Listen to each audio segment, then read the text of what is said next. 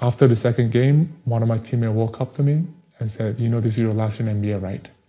You criticize China, you criticize Nike, you're not going to play basketball ever again. Have fun, smile, I hope you win a championship, but this is it for you. Just last summer, I am doing a basketball camp in New York. So after we had an amazing basketball camp with the kids. After the basketball camp, all the kids just lined up in front of me, and they were just getting pictures and taking, getting autographs one by one. So I remember, so I took a picture with this kid, and his parents called me out in front of everybody. The media was there, my friends, some of my, other, athlete friends were there, and little kids were there. He said, how can you call yourself a human rights activist when your Muslim brothers and sisters are getting tortured and raped every day in concentration camp in China? And I'm still smiling for the camera. So I took a picture with this kid. I turned around. I was like, I promise I'm going to get back to you. So that day, I canceled everything. I went back to my hotel. I started to study about what's going on over there in China. And the more I studied, the more I realized, wow, this is just crazy, and no one have the courage to talk about this issue.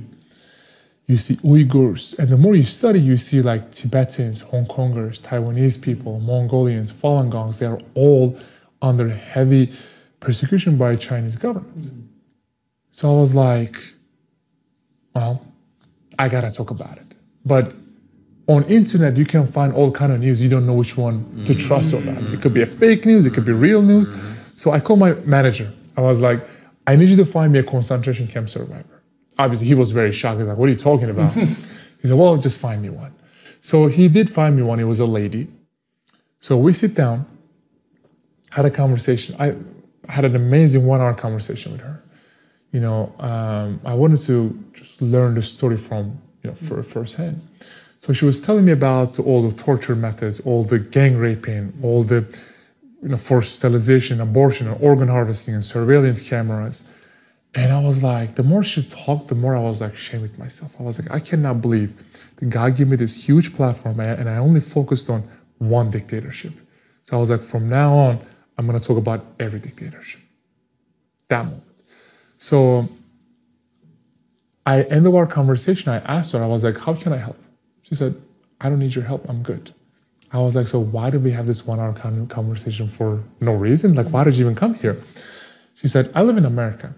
I live a good life here. I can do whatever I want. I can say whatever I want. I can eat whatever I want. But help those people, help those 2-3 million Uyghurs are in concentration camp in China because they are getting tortured and raped every day. So at that moment, I'm like, I don't care what kind of contract or endorsement deal or anything you can offer me. I'm just going to go out there and just expose the whole system. And that's how it all started. And we know that the NBA has, the Chinese market is bigger than the American market. Exactly. So this didn't go down well. So, like I said again, I wanted to do it in a very unique way. So later on, if someone comes and say, why are you doing this?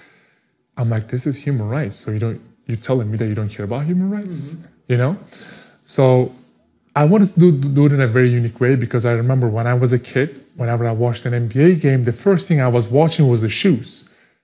I mean, everyone loves shoes. What color they are, what brand it is, if they're comfortable. The next day, I was telling my dad, please buy those shoes for me, So I had this idea. I was like, let's reach out to these artists around the world, which they have been oppressed by their governments because they are the one that knows the story more than anyone.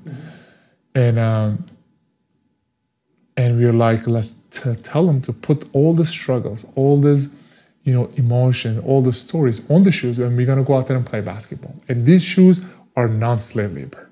I mean, many of the shoes out there in the world right now, unfortunately, they have sweatshops and slave labor. Anyway, so we created the shoes.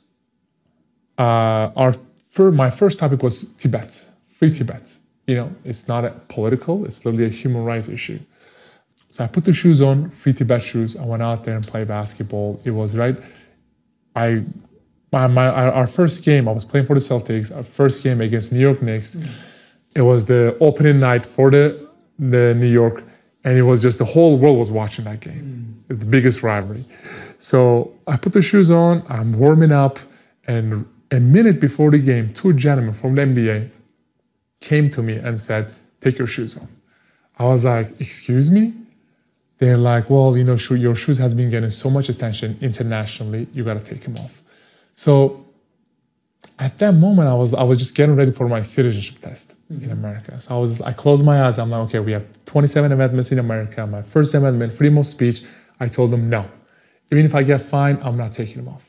They said, we're not talking about fine, we're talking about getting banned, which there is no rule against it. So that half, I played 0 minutes, 0.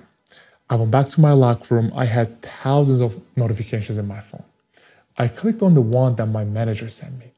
He said, every Celtics game is banned in China. It took them 24 minutes, first quarter, 12 minutes, second quarter, 12 minutes, 24 minutes to ban every Celtics game in television. So I was like, well, that clearly shows the censorship and the dictatorship over there. Anyway, so after that game, I played 0 minutes. We lost the game.